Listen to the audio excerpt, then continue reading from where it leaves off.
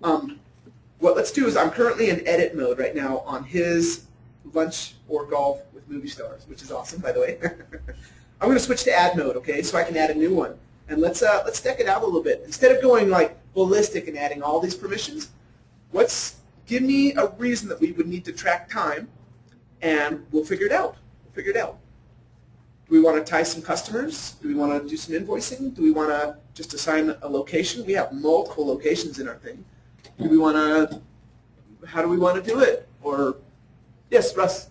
I was going to say, kind of with Joe's example, so we start a project, and we're doing a couple hours here, a couple hours here. We don't know exactly when we're going to get it done, but we want to be able to capture that whole entire time period, all the hours once we are done, so we can build. Okay, great. So what would we call that? How about we call it jobs? Billing? Jobs billing. Jobs billing. Okay, great. We're probably going to need a start time, end date, end time, potentially. We don't even know. Do we need a target? Yes or no? I'm going to say no for right now.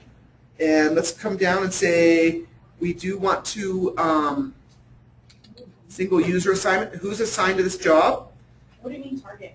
Okay, a target is like due date, Okay. type thing, if that makes sense. So like, okay, I'm going to start this job, but it's got to be due by this. It's just another piece of the puzzle that you could potentially record. Okay.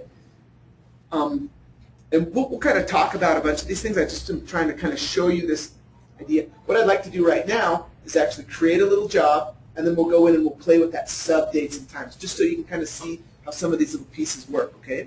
Should it be billable? Are we going to bill it? Oh, so you're talking actually clear to the invoicing level? Well, I thought that's what we were doing. Okay, yeah. So if I start doing invoicing, here's what I do, okay? I probably am going to go like this. I need to invoice and quote this. I need to tie it to a general amount. I'll probably need a total, and I probably want to assign it to a customer, okay? So I'm going to click on a few more things, and I'm going to come down here. What's the default color we want for these jobs billable? Black? Okay, perfect. Click the black. I'm going to come down. I'm not sure if I need this. I'll go ahead and leave it. It doesn't hurt a thing. And I'm going to say, I want some additional subs. Bloop, bloop, bloop. Kind of, these are sub dates and times. Okay? So basically, I'm going to come down. I'm not going to do anything else. And I'm going to say, add that template. So now what we do is we actually have one called jobs billing. So let's pretend that we're somewhere else here. And we say, cool. Let's actually do a jobs billing one. Now, we have a whole bunch more settings that are now allowed, okay? What do we want to call this job? How about working with Joe, just for fun? Okay, let's say that we're going to start this today at 3 o'clock. Okay, we're not sure when it's going to be done. I'm going to just leave it. I'm going to leave that as auto-calculate. I don't even have a slightest idea what the full amount is going to be, which will end up being part of the invoicing piece. Eventually, we will need to invoice this, okay? And we don't know the invoice number yet. It's assigned to Brandon. It's action status. I'm going to say that we are kind of in progress. And who do we want to assign this to? Should we actually assign it to Shannon or Danny or somebody like that? Okay. I'm just going to put Shan. And what are we doing for Joe? Joe, what are we doing for your job?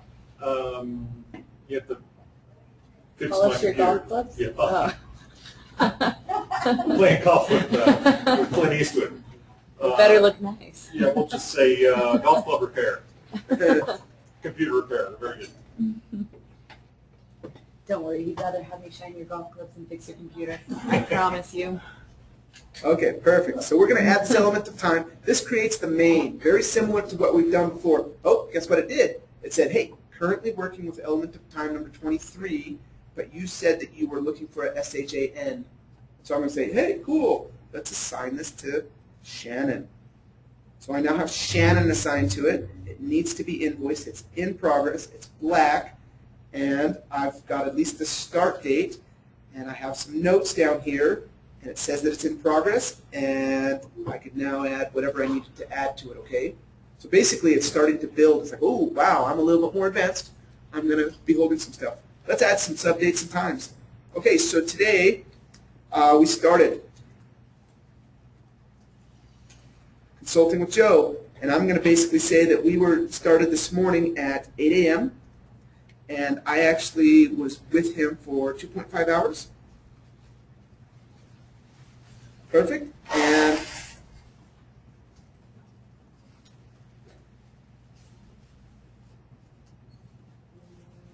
we talked about his computer problem. Go ahead and add that sub. Okay, so what it's going to start doing is it's going to start keeping track of what's going on. Okay, later today, say it was a little bit later, and about 12 o'clock we actually met for lunch, and we did an hour lunch.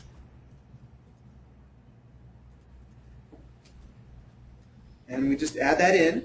Oh, it's saying it, you didn't fill in stuff. So really, I can use this to track what I've done with clients, because sometimes if you have so many at once and you're not familiar enough with them and their business, it takes 2-3 times to really remember where you're at with them. You could just put it in your own personal schedule, like consulting, and you can tie in your customer being your client that you help, so you know where you left off or whatever. Correct. So I'm basically, what's happening, once again, if you can think one to many, you'll be like, okay, I kind of get this. The main is 23. So up here I could search by 23 and it would land me right to this guy. However, I'm starting to put in some subs. What happened with this? Oh, you know what? We're no longer in progress. We're now completed. Change. So what this does is, look at this. I'm starting to add, we were in progress and then we were completed. It kind of rolls it through and says, how long was it?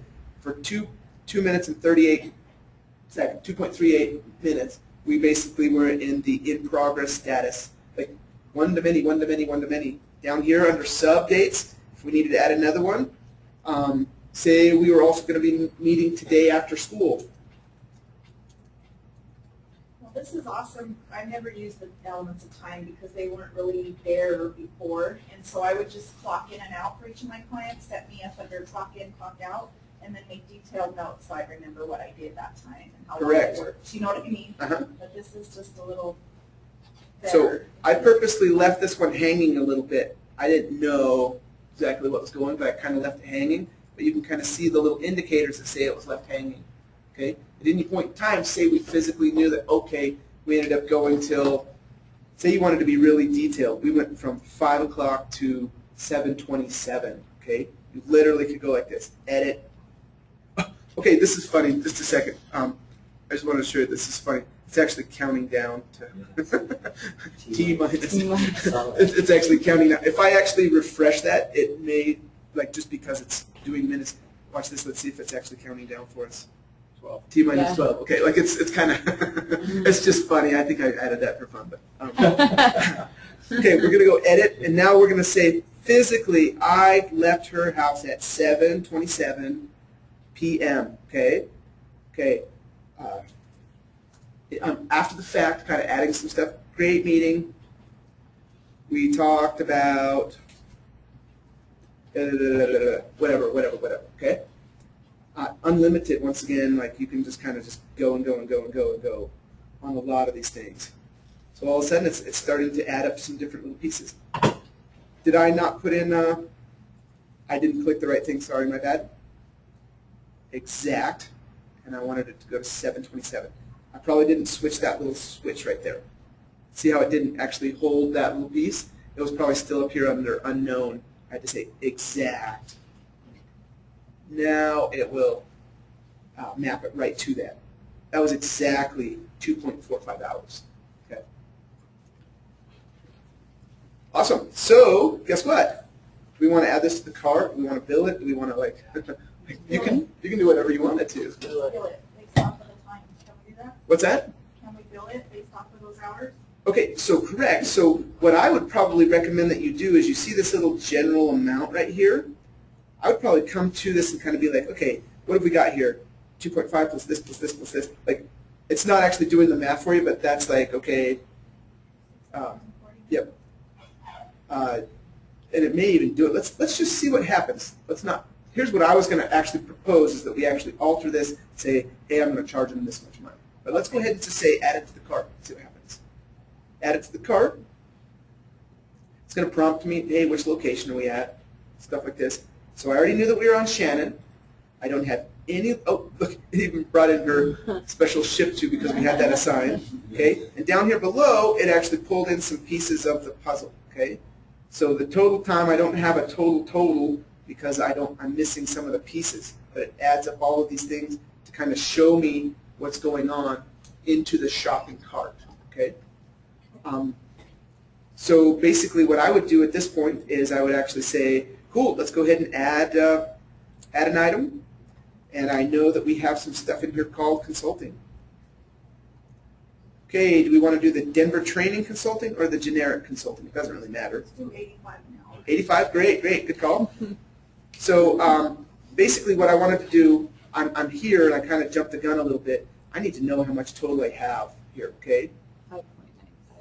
5.95. 5.95, okay? So technically I could do that again. Let's go 6 ahead. hours and 40 minutes. So the decimal point is not minutes, it's percentages of. It's a percentage of a percentage of whole. an hour. It's a percentage of a whole. So 0.45 of an hour, not 45 minutes. 5.95. Okay. Correct, okay? So basically, here's your information. What was the number again? We got 2 and 4, 5.95. 5.95? Okay, so let's do this. I'm going to go back to consulting. And we're going to say the $85 an hour. Yeah, 5.95. We're basically adding a line item in there. 5.95 at 85. It's going to be labor, consulting. Did we want to add any other notes?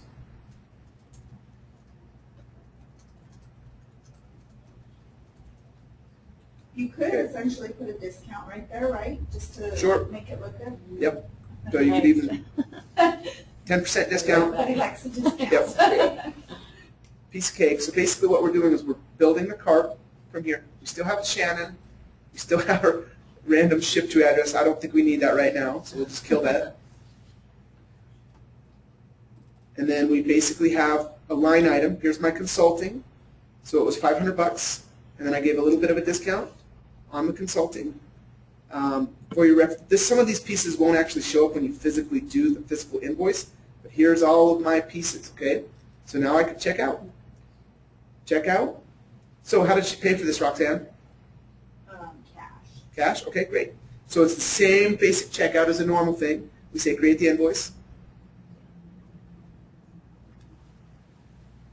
It's just waiting for a second. Boom, invoice number 37. And this one has a little extra that we've never seen before here. It has this little thing called elements of time. It's actually tied to number 23, but this is currently what's showing up on this particular invoice.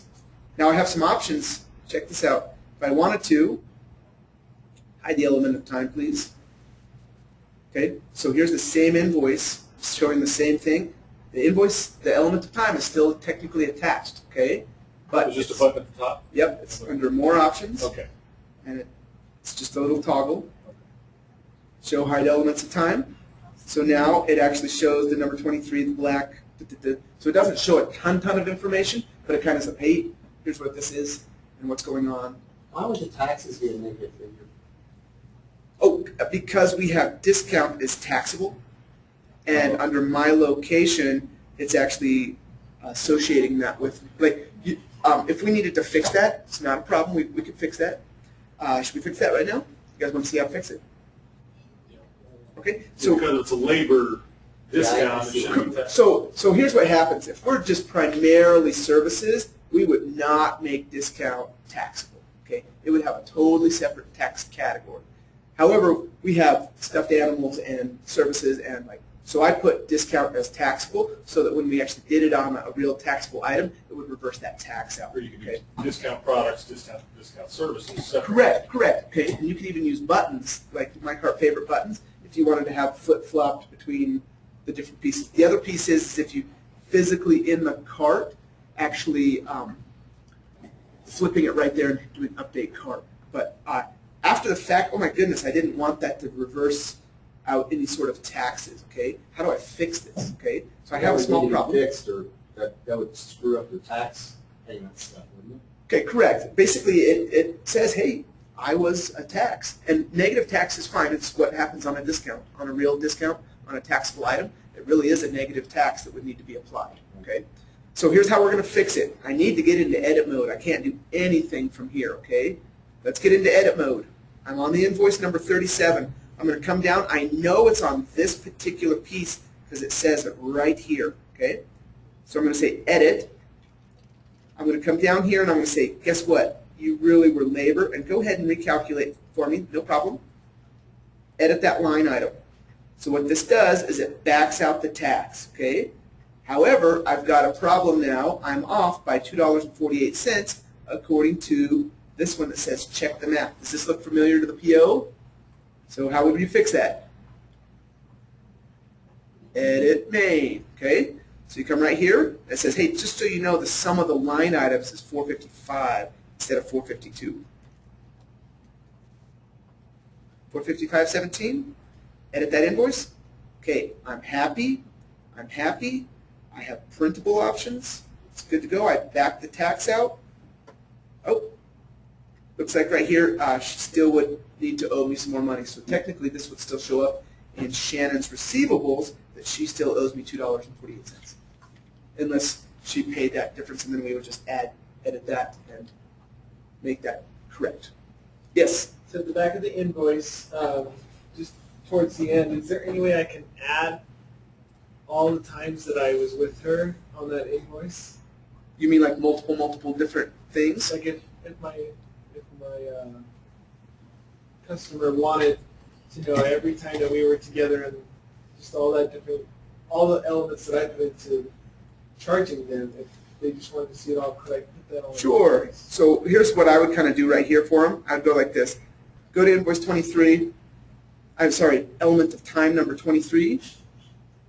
And hang on, it's just kind of thinking for a second. Once I get there, I can actually go and physically show her every single thing that I did for her. I'll show you how it does it.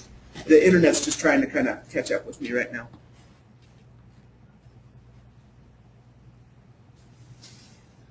Well, I'm going to be much more organized with my billing.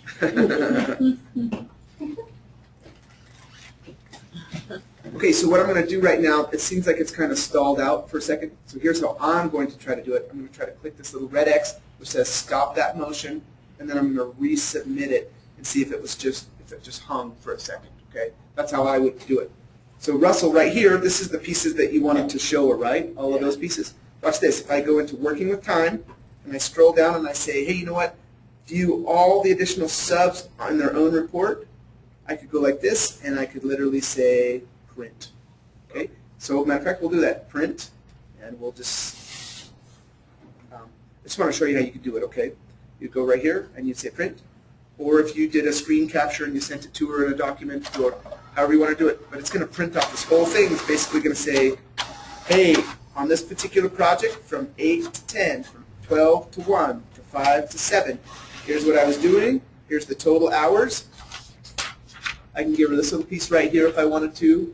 Or if that doesn't look like the right format, I can go, ooh, let's go file, let's change that to landscape, so it's going to stretch it out a little bit. Like that's just a printing option. But like, So we can put all those elements of time on the invoice itself? not the subs, not the subs themselves. But if we had the main, and if the place that I was going to head with that, if I actually associated the physical value with it, all of a sudden it'll help me do some math. Okay? So we did it through the subs because we started a job and we're like ding, ding, ding, ding, ding, ding, ding. And one of the ways that this was developed was actually main element, main element, main element, main element. And say you get done and you have 5 of them you need to bill for this particular customer. What you do is because you've got all of those things added up, it'll automatically help you start doing the math. Hey, you got 10.7 hours that you need to work for this person versus doing it in the subs. And it depends on what your needs are and how you want it to do it. Okay. Okay. So